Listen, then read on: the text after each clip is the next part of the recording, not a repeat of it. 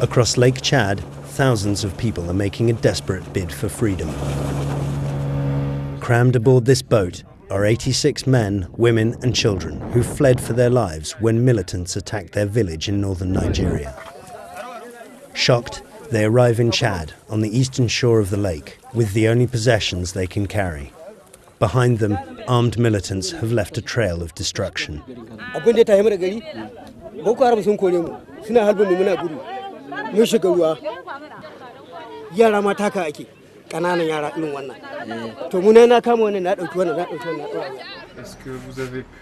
Hassana Mahamadou left her 5 sons behind when her village came under attack. She escaped with her daughter, Hajara, but the 8-year-old was shot in the arm during the mayhem. Her arm was amputated on her arrival in Chad.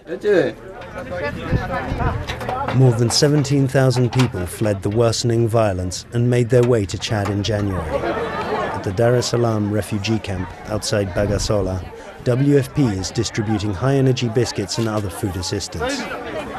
There are many challenges ahead.